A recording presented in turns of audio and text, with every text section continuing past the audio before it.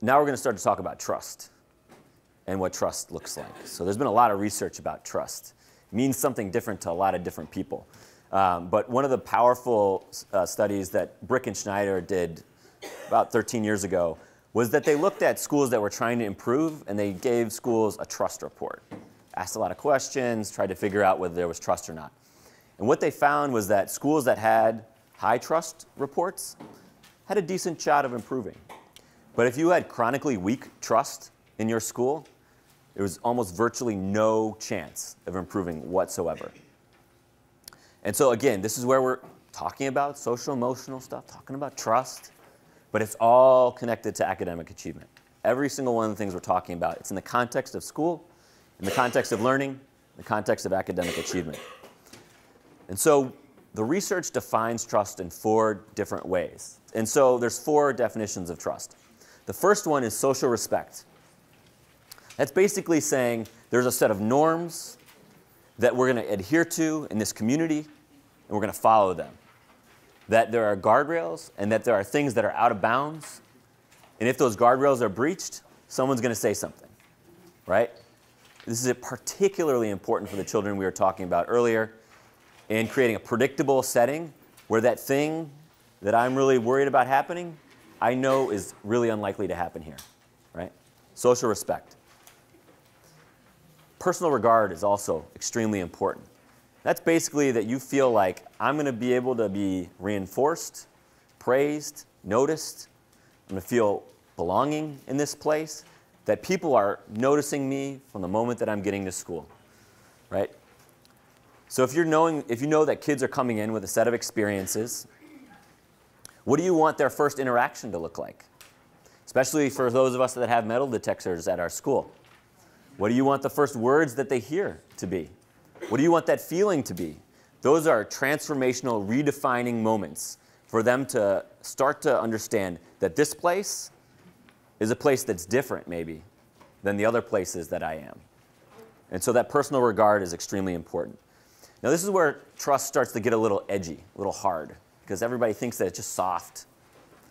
But one of the most important things about trust is that there's high competence, but also that there's clarity in roles and responsibilities. If you don't have clarity about who's doing what, then you start to do end-arounds, right? Start to figure out, how can I do this job that's not my job, but I don't think anybody has responsibility for it, but I know it's going to impact me, so I'm going to step in, right? That never happens. And also the competence to execute on that role, too.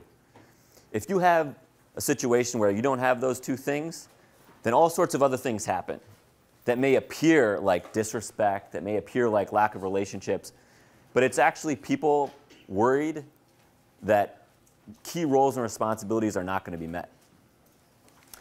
And so the last aspect is also hard. It's integrity. And this is basically that there's follow-through, consistency, that if someone says something, they're going to do it, that this is a place where interactions are predictable, where I know if someone says they're going to send that email after the meeting, they send it. Where if we're doing a 3-year initiative on this, we're actually going to do it, right? If you start to feel like that's not true in this space, then you start to do all sorts of other things to mitigate that. You start to not engage because you've seen this before. You start to not trust that someone's going to do something. You start to get into micromanaging and reminding people and feeling annoying, right? But these are the core aspects of trust. So it's really important to break it down and to think about in your own experiences, how do you rank them? These are all contextual, too. One of the things that was really interesting, I was doing a training for DCPS principals in DC. And they were talking about the aspect that was most important for them was competence. They really wanted teachers that knew their role, delivered on it. That's how you earned their trust, that you followed through. They were very, very into this idea. Then I asked them, what do you want from your instructional superintendent, your boss? Well, I want respect. I want personal regard. I want praise. I want a relationship. So it's context dependent too, right? Same thing's true in a classroom.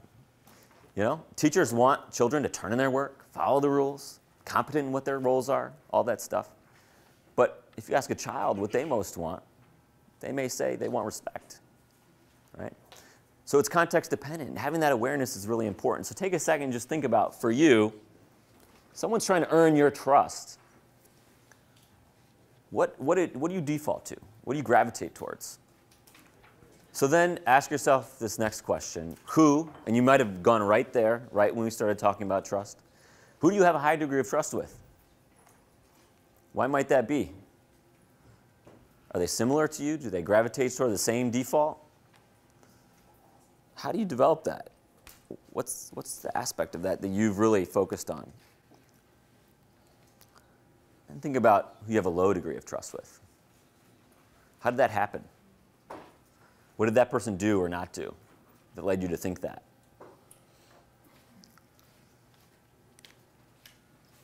What might they say about you? Yeah. Someone who you have low trust with. For those principals that we were talking to, they had low trust in some of their staff, going right there for them, really frustrated by them, thought the issue was just with them.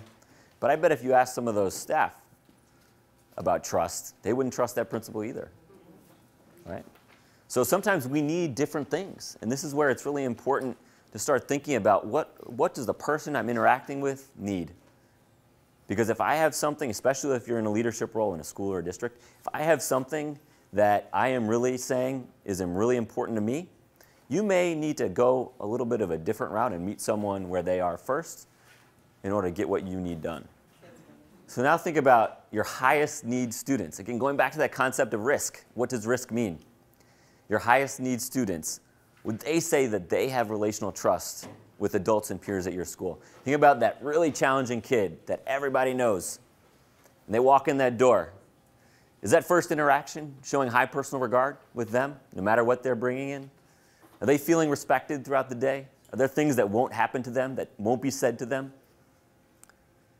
Are they in a classroom with a teacher that takes responsibility for their role and actually has the ability to deliver, right? Are they told that certain things are going to happen by you or by people in their life that don't happen?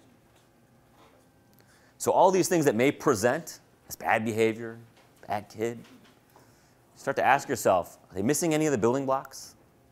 How can I dive into that, prioritize that? Are they missing trust?